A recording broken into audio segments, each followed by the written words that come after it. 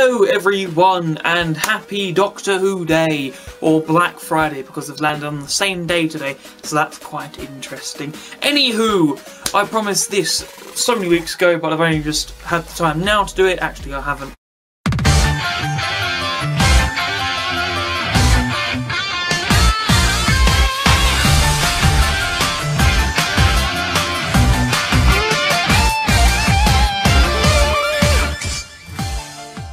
That's a lie. I'm only doing it now because it's Doctor Who Day tomorrow, or for you today. Woo! Amazing! Fantastic! Let's all party. Anywho.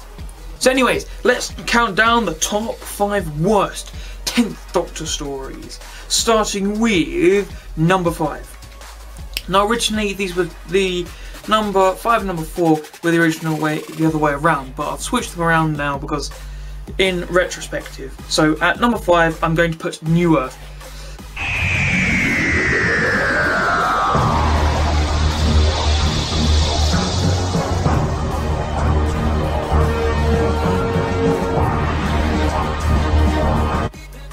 So, number 5, New Earth, 5 out of 10.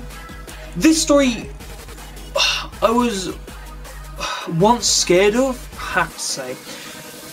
I could not watch to the end, and so I never knew what happened until, you know, I saw it. But granted, I was 6 or 7, I think, at the time, most likely.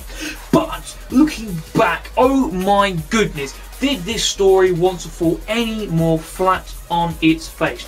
This story seems like nothing happens. The acting is all over the shop and the seats are inconsistent. Bringing back Cassandra and making an arse joke to such a menacing villain, that was like having Sharon's Jet come back and making him wear a fez and letting people call him Bernie. This story just dropped the ball so hard on literally everything. The acting, the set, Cassandra's even a bit off in this whole story. And it's a shame because I really liked The End of the World. Don't take that out of context.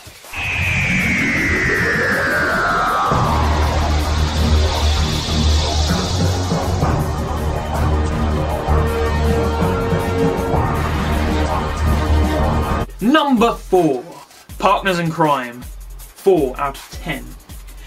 Now, this one is not the lowest story. There are lower rated, but I need to put this on the list because it's such a black sheep story.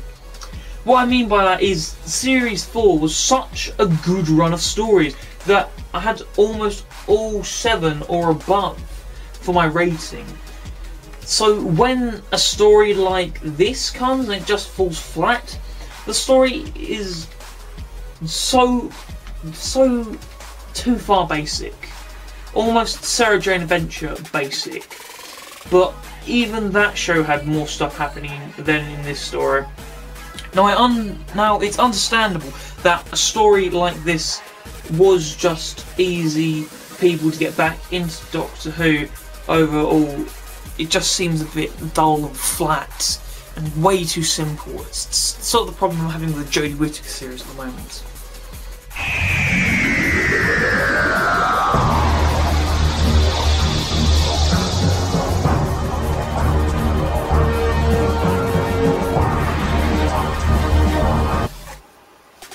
Number 3, Pest Control, with a 3 out of 10.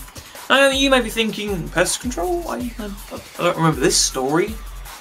Are you sure you don't mean Unicorn and the Wasp?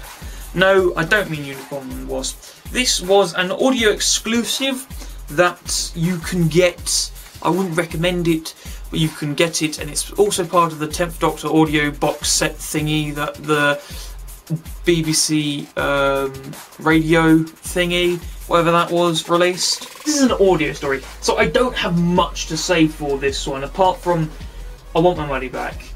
This is just an undercooked story with basic filler Doctor Who written all over it. But the reason it is not lower is because David Tenant gives such an outstanding performance, but nothing could save this story. Maybe if it was put to book or Big Finish, it could have been a little better, but it just did not.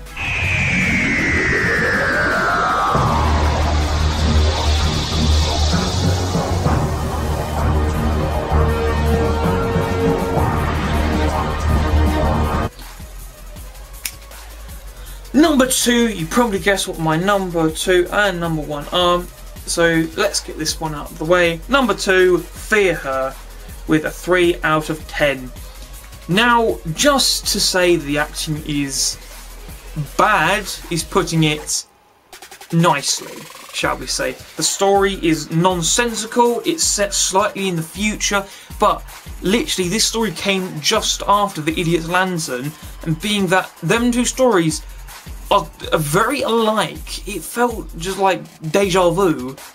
Deja vu, I just been in this place before, higher on the street, and I know it's my time. But seriously, the child acting, I know everyone said this, but it's not that great. The CGI in it is fine, apart from the scribble monster. Like, what the fuck was that? Seriously. All the other bits of it were just fine, whatever.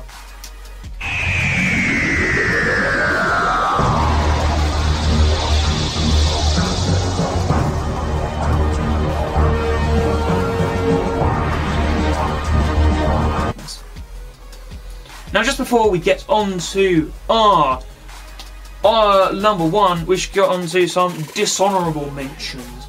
And I'm just going to say, The Next Doctor, 5.6 out of 10, Planet of the Dead, 6.3 out of 10, and Born Again, a 6 out of 10. Now, a lot of Tennant's run was really strong. This is especially in the writing department. The acting wasn't too bad. The CGI is a little bit dated nowadays, but it's still fine. Unlike the new era that's very mixed, that it could have great effects but poor writing, or great writing but the acting's not great, or the set's not great. But these dishonourable mentions just also completely dropped the ball as well. If I was doing a top 10, you could see where I'll put all of these. But that stands to it. So anyways, moving on to my number 1.